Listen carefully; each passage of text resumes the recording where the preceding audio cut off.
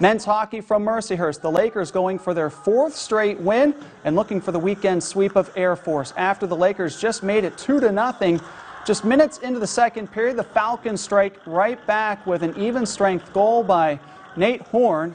Air Force down 2-1. Later in the second, Mercyhurst goaltender Tyler Harmon would get the stop right there.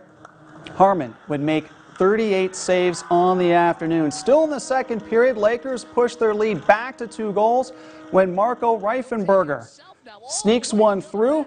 Mercyhurst back in front 3-1 after 2 periods. Then in the third, it's Garrett Dahm completing the scoring for the Lakers. Mercyhurst goes on to win its 4th straight. They complete the weekend sweep of Air Force, winning on Saturday afternoon by the final of 4-2.